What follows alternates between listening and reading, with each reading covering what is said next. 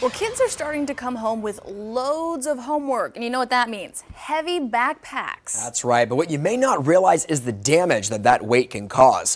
One doctor I spoke to said 15,000 patients seek medical attention for a backpack injury every single year. In order to compensate for too heavy a load, the child has to lean forward at the hips, flexing or extending their torso forward and extending their neck forward.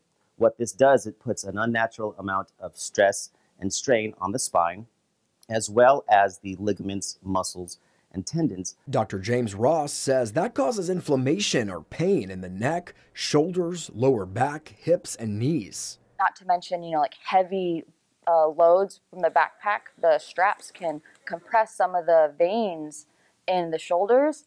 So if they have a really, really heavy backpack that they wear all the time, with the sitting like this all day, they could get tingling down their arms. They could get, nerve pain in their neck. Licensed massage therapist Vivian Arrington at R3 Stretch agrees that a heavy backpack can take its toll on a child's body.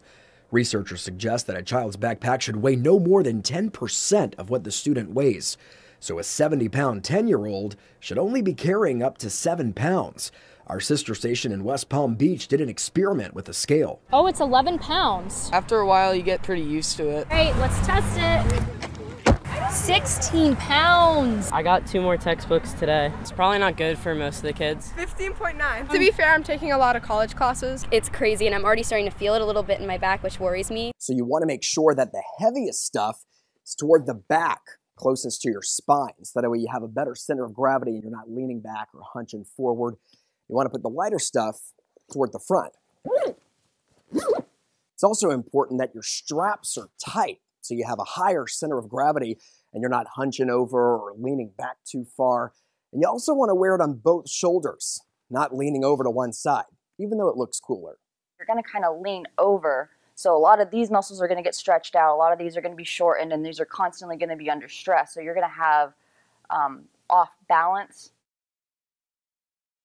And it's not just the weight of the backpack on your back. Slinging all of that weight is also sometimes harmful. So maybe carry some books in your arms, and of course don't load up your backpack with a bunch of stuff that you don't really need. And actually last year, the government in India banned homework for certain age groups just because of heavy backpacks to help avoid, causing some spinal damage there. So I think it was between ages 4 to 7, maybe they completely banned homework. I mean, it's detrimental.